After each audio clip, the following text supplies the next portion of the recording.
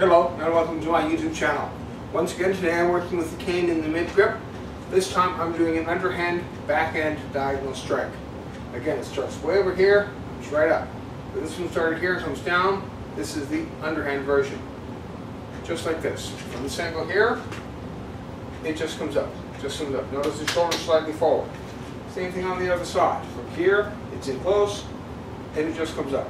Just comes up. Just comes up. Come into the bag. I have this effect. Now you notice that the cane tip is over here. It's not here. It's not that effect. It has to be here. Makes it easier to strike. Starts slow, comes high. Pretty much like that.